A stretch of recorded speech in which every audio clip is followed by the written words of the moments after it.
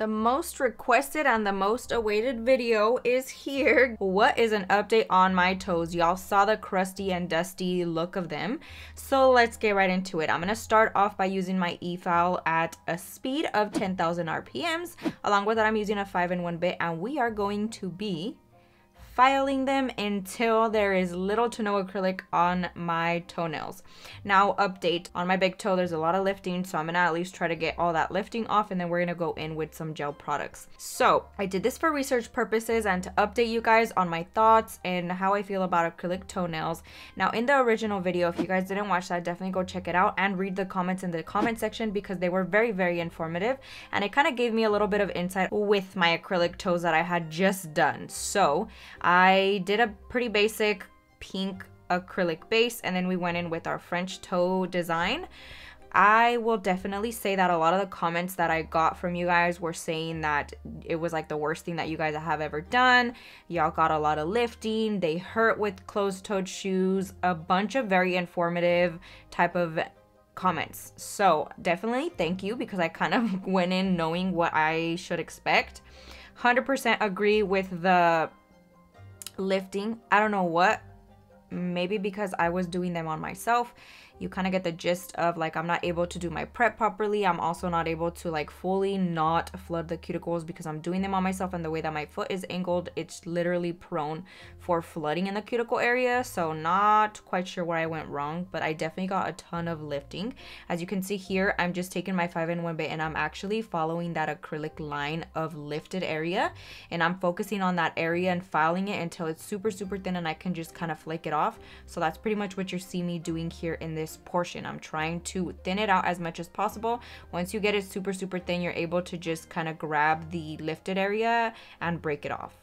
And you'll see me do that here. It's so satisfying to get lifted areas off. I do have a little bit of damage underneath on my natural nail. I did smack my big toe, so I think that is where the lifting came from, along with just like day-to-day wearing closed-toed shoes. It is a little bit colder now, so I've been wearing a lot of sneakers, tennis shoes, and all that good stuff, so that might have a lot to do with it as well. I'm just gonna try to debulk this as much as possible, thin it out. I'm not fully removing the acrylic because I still want some strength on that toenail. I've mentioned it before, my big toes are the ones that are always breaking because I always smack them on something. Now, I will say for reference, I lost 2 of my toenails. I don't know when or where, but that's pretty freaking disgusting to me, not even gonna lie. I was so grossed out at the fact that I lost a toenail, and then the other one ended up coming off. I think I like pulled it off. So I had an event to go to, and I ended up just putting some gel polish as my base, and then I did the French design with gel polish products. That's why you don't see any toenails missing, and it's because I fixed the 2 that broke off. Definitely not the best prep that I've done. I typically always have like my toenails intact when I go in to redo them. Mind you, this has been a good minute since I did them, but 10 out of 10, I do not recommend acrylic on the little toes. On the big toes, I don't think it's bad as long as you're not smacking them around like I do. So I don't know if that's kind of helpful or not.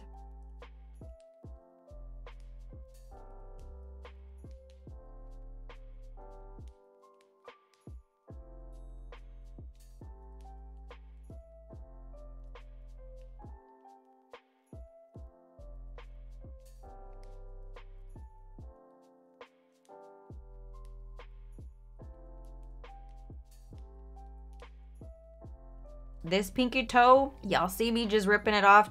Do not recommend this. Do not do it at home. I just felt like because it was barely hanging on there, I could just pull it off versus having to go in there and file until I got that little corner off. Now, pretty disgusting, not even gonna lie. I cringe all the time every time I do my toes on camera for you guys, but I know that you guys appreciate this type of content, so here we are, being very vulnerable in front of a camera for the sake of the video. So I'm gonna be going in with my hand file now, and I'm actually gonna be trying to thin that out a little bit more, blending that acrylic into my natural nail as best as possible. I went ahead and trimmed them with my e-file. Now I'm gonna go in and just thin them out, square that tip off, and I'm actually taking my straight edge nail cutters, and I'm gonna be trimming those. I typically trim these very often when I have gel polish, but because I had acrylic, you can't easily trim that without having to do any filing, so I just kind of let them grow out. No one really was seeing my toes, so I didn't think it was that big of an issue. Otherwise, I would definitely be trying to do something with them. Now we're going in with a sanding band and mandrel bit at a speed of 4,000 RPMs. I'm using a fine grit sanding band, of course, and I'm gonna go in with very light pressure. I'm gonna start buffing off the shine from the natural nail, also pushing back that cuticle area to expose a little bit more of my natural nail surface, remove any dead skin from those areas. But yeah, pretty much that's the gist of it all. I definitely love the look of it. They looked really good. Loved the French on that acrylic set. It just looked so clean and super straight, super adorable, I thought. But just the upkeep of it, like I said, if I were to be doing it on another person, maybe the longevity of it would be a lot better. The retention of that acrylic would have been a lot better because I'm able to do it a lot easier than versus on myself. But I don't know, y'all. Definitely didn't like it. I'm going to stick to my gel products, and we're just gonna let that acrylic kind of grow out. I'm definitely glad that I didn't get any greenies under there because I did have a lot of lifting and I did not take it off. So here we are. Now we're going in with this diamond bit, fully removing that dead skin from that cuticle area, and I'm also pushing back that cuticle once again.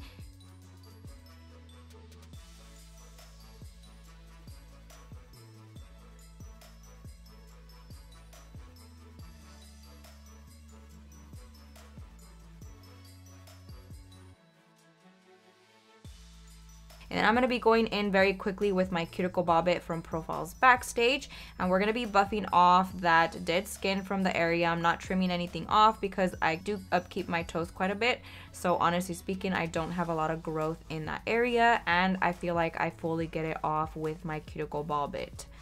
For reference, my Efile is still at 4,000 RPMs, very light pressure when I'm doing this process. If you do feel like it's not fully coming off, go ahead and up your speed to 5,000 RPMs and add a little bit more pressure, and that should do the trick. Now, just some more insight. Another one of the comments that I got a lot was that it hurt with closed-toed shoes. At first it didn't, but obviously as they start growing out, they get longer. And yes, in fact, they did bother me a little bit. It wasn't painful, like to the point where I wanted to cut them off or I wanted to wear open-toed shoes.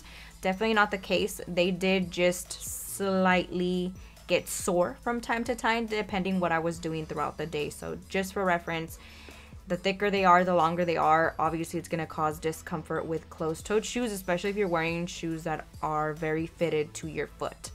Now, we're going to be going in with this beautiful BB gel. I have been loving BB gels. I used it on my husband. If you guys didn't see that video, definitely go check that out. When I did his manicure, I used the clear one. This one is such a beautiful natural pink color, which is perfect for French nails, so I figured I would go ahead and use it. I'm just going to be curing that very quickly before I go on to the next nails. I'm going to be adding a pretty thin to medium layer of this product.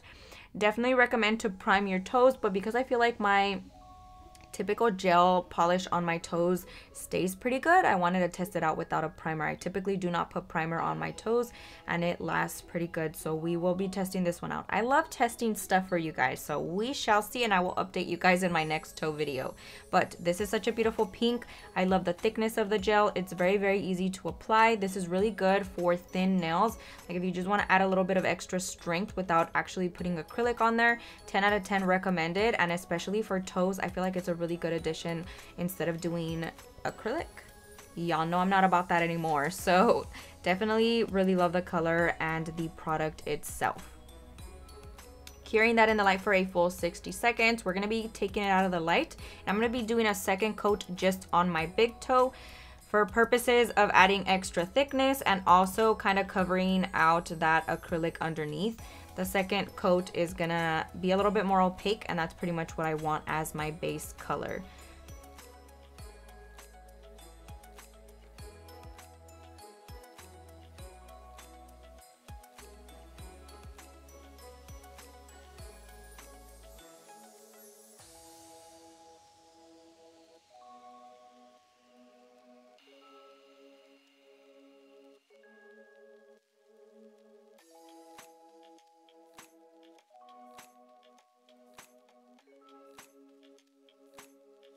We're going to be curing in the light again for a full 60 seconds. You want to make sure that you cure those layers properly. Next, we're going to be going in with our nail art. I decided to do a fun Christmas design for my toes.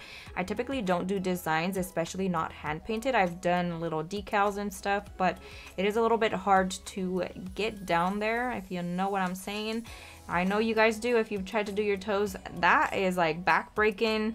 You get cramps and stuff if you don't drink your water like me.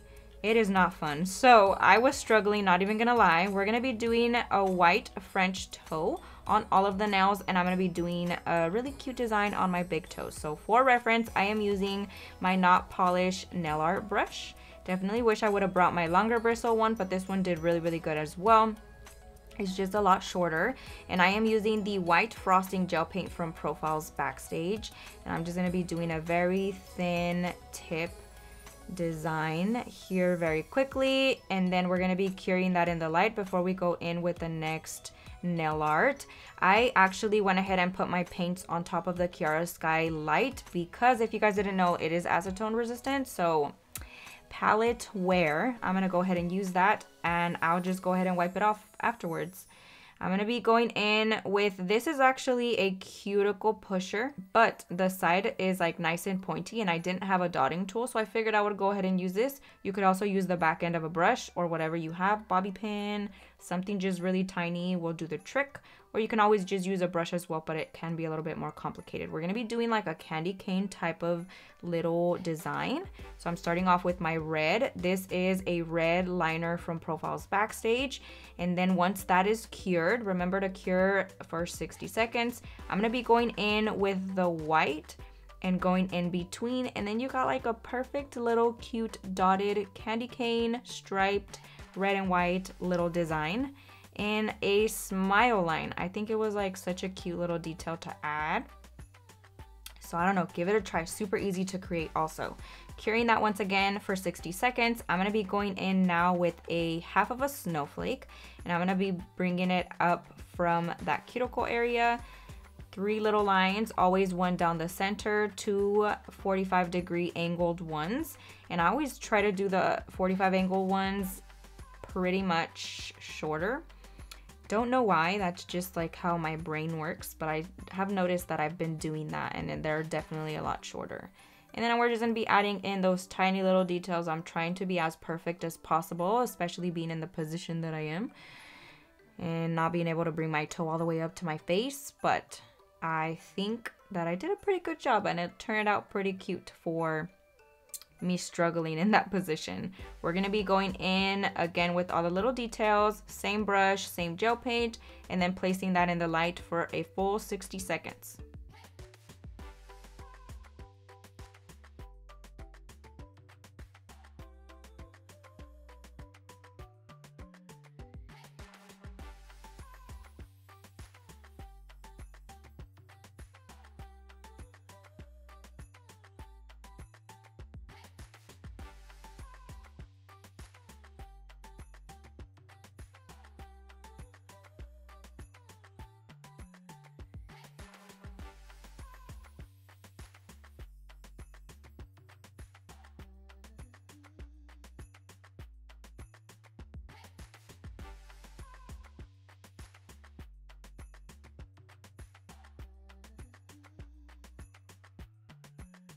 Here I'm just quickly admiring my work and seeing if I need to fix anything or add anything. Then we're going to be placing that in the light. This would also be a really cute design for like a short manicure or like a short almond set.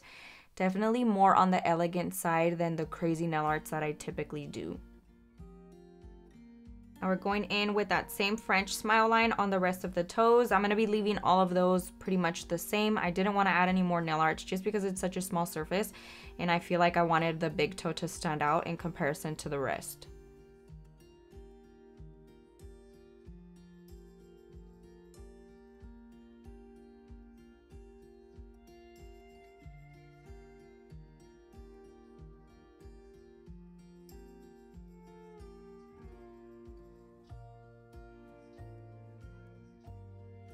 I'm going to be going back into the light for 60 seconds. Once we are out of the light, I'm going to be going in with my top coat. Definitely would have loved to use the stain resistant top coat from Young Nails. I typically use that on toes, white sets, or very light colors because it does definitely help against stains, but I didn't have it with me. So we're going in with my next favorite top coat, which is the Gloss It top coat from Not Polish. That one is my go-to for all my regular shiny sets if I don't need it to be stain resistant. Once we're out of the light, I'm going to be going in, filing that tip once again. This is my personal preference. I love filing it afterwards. I try to avoid the tip at all costs when I'm doing a full set of nails. I just feel like it distorts the shape. And if you guys have noticed that your tip is all wonky, that's probably why. Just give it a good wipe and then file it if you need to. So I'm just gonna go in very lightly, squaring that off to bring that shape nice and crisp. Adding some cuticle oil, I'm using Sweet V from Profiles Backstage, which is my signature scent. And that pretty much concludes today's video. Let me know what you guys think down below. Thank you guys so much for watching. I hope you enjoyed it. I hope you learned a ton, and I'll see you guys next time.